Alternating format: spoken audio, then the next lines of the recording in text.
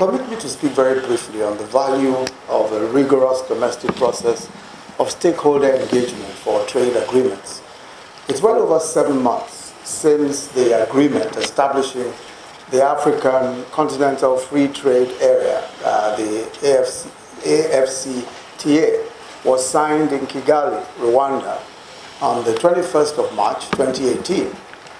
The AFCTA is probably the most significant Pan-African trade agreement in this generation, and its impact on commerce and on practically everything else will also arguably be the most profound of any agreement that we have yet signed on this continent. Since its establishment, the pace of outreach to improve understanding, to build capacity, and to sharpen expertise has accelerated. The trade negotiators have essentially done their job, although we now enter the more crucial business of negotiating the details of tariff offers and what to safeguard in the goods schedules and the specifics of the commitments for the trade and services schedules. In the meantime, it is time for policymakers and stakeholders, with the support of regional institutions across the continent, to do their own job. The objective now is to improve understanding of the stakes in play, the opportunities in the agreement, and to identify some of the concerns and challenges that stakeholders may have and how to address these. So my principal focus is to just very quickly share with you the stage of the ongoing internal processes in Nigeria and the results of the outreaches, sensitization, and consultations with stakeholders. Of course, everybody has been asking, so what's Nigeria doing, where is Nigeria at, and all of that. So I think it just might be helpful to fill in some of the gaps. The AFCTA is now at the stage, in many senses, for us in a plural democracy like Nigeria, of a rigorous domestic consultative process. And we are doing so. We are possibly the largest market in Africa today, and the most likely to benefit the most or to lose the most from the implementation of the agreement. We've also learned, in some cases, the hard way with past international agreements. And also we've had to bear in mind the ongoing changes, particularly on trade in the global economy. Consequently, the purpose of Nigeria's domestic process of consultations has been to engage stakeholders systematically and constructively. We've sought to understand their concerns and at the same time to build capacity, broaden the basis of consensus, and in partnership identify elements for a plan of engagement. So what have we done, what have we learned, and what is the current state of play, and what are the envisaged next steps? In March this year, we initiated a nationwide, sector-wide stakeholder sensitization. In this exercise, the government team, led by the Honorable Minister, Enelama, engaged with decision-making, economic governance, and advisory institutions, such as the Federal Executive Council, the Economic Management Team, that's the Nigerian Economic Management Team, the Nigerian Governors Forum. As you know, we're a country with a federal government and 36 subnationals, 36 states, and each, of course, has a governor. So we consulted also extensively with the Governors Forum, the Industrial Policy and Competitiveness Advisory Council. Also, we consulted with the National AFCFTA Stakeholders Forum, the industry and sectoral groups, chambers of commerce, micro, small, and medium enterprises, and the Nigerian Stock Exchange.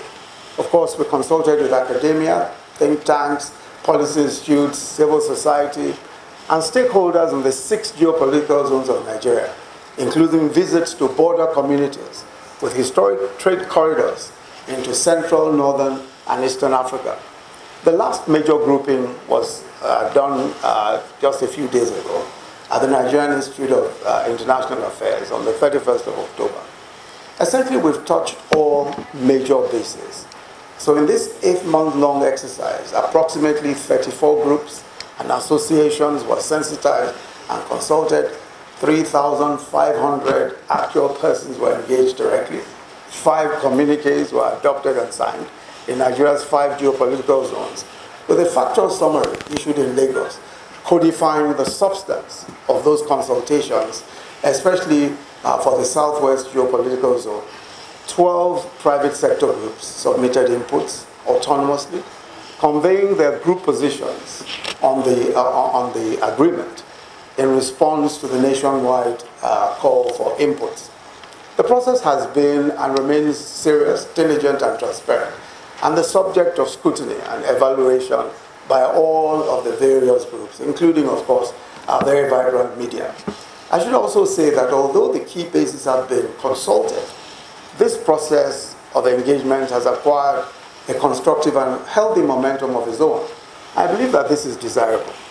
To consider that for such a signal development on the continent, like the agreement, the process must and should be subject to democratic engagement to avoid any blowbacks. And there are lessons already on this score from contemporary global economy.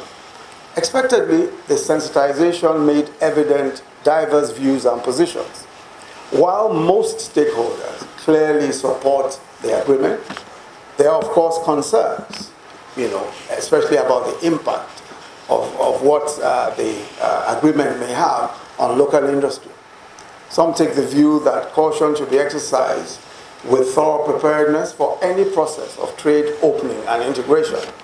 Of course, the stakeholders who are fully in support point to the market opportunities for growth for Nigerian exporters of goods and services and for industrialization through the economies of scale in a single market.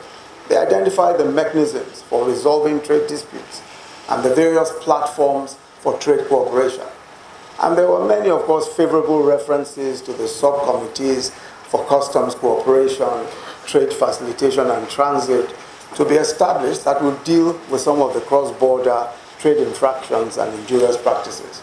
Overall, there is, in my view, virtual unanimity on the benefits of promoting intra-African trade for development, job creation, poverty reduction, and modernization.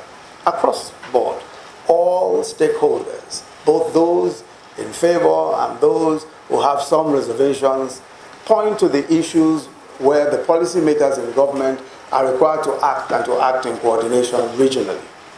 These specific areas requiring intervention and complementary policy action include effective rule-based trade remedy safeguards to ensure that third parties to the agreement shall be prevented from the abuse of origin rules to transship and dump. And now this is a very big issue, of course, with a lot of Nigerian businesses. The abuse of origin rules, especially where this may lead to transshipping and dumping. Third parties to trade agreements should not benefit from trade preferences in agreements to which their governments are not party. And this is an issue also that came up consistently. Predictable, cost-effective infrastructure, etc. These are more internal issues. Expanding affordable trade finance, including microcredits and finance for MSMEs, etc. Fostering an enabling environment for business that enables multiple taxation, government highway tolls, internal checkpoints, improvements in security, investments in trade, infrastructure, especially seaports, inland dry ports, roads and railways. Now, you must of course understand that many in the business community took the opportunity to take knocks on what they felt that the government wasn't doing adequately. So you will see that a lot of what is mentioned here are areas where many feel that more needs to be done in order to strengthen local business for what they perceive will be competition. Mainstreaming into the formal economy, the informal trade along historic trade corridors is also another issue that was considered quite important. That, of course, along the traditional trade corridors, there's already a lot of trade going on, and many felt that that should be mainstreamed in the formal economy, even as we look at, the implementation of the agreement. Empowering women in intra-African trade and harmonizing the still divergent trade policies between and amongst African countries, starting with trade practices with regional economic communities. And this is again another issue that was emphasized.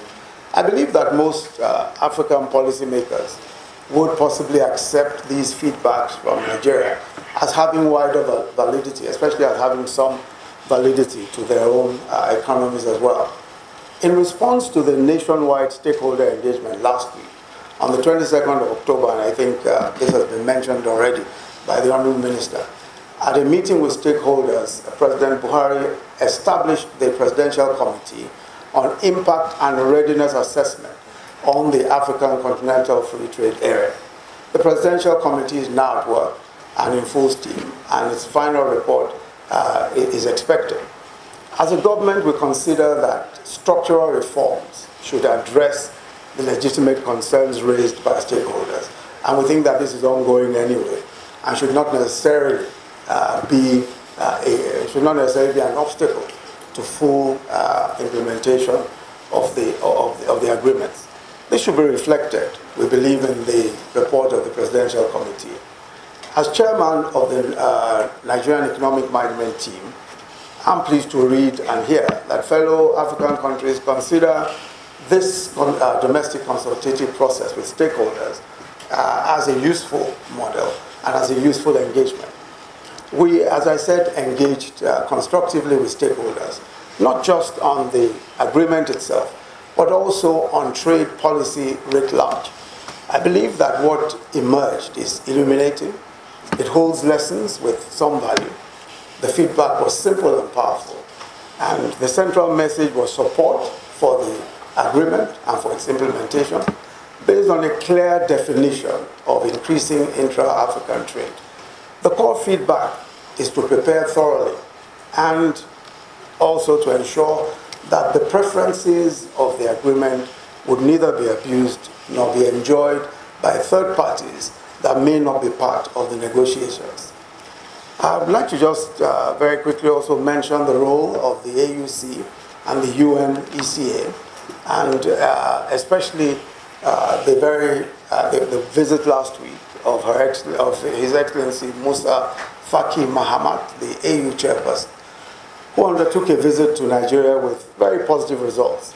The chairperson's visit supported efforts at broadening consensus and deepening regional integration. That the process of domestic consultations in Nigeria, although stabilized and on a positive momentum, is going on. And at the inauguration of the Presidential Committee last week, President Buhari emphasized, while commending the AFCTA process as worthy and commendable, that agreements that we negotiate should be properly understood, especially by those who would implement them, and be accompanied with an implementation plan. As the President said, this is a momentous opportunity for us to get it right and to implement this correctly. You have a full program today and tomorrow, and I'm hopeful that the outcomes of this Africa Trade Forum will contribute to the process of sensitization and domestic consultations to broaden the base of our consensus, not only in Nigeria, but in all of the countries of the African Union. I must pay special tribute to the UN ECA, the AUC, and the Rockefeller Foundation, and to the Nigerian team that has contributed so well and so ably to organizing this activity. Not least, I'd like to acknowledge the ECOWAS Commission. Nigeria is, of course, currently chairing ECOWAS, and I'm aware of the efforts and contributions of the Commission, together with the ECOWAS senior trade officials.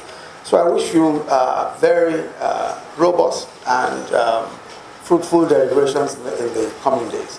Thank you all very much.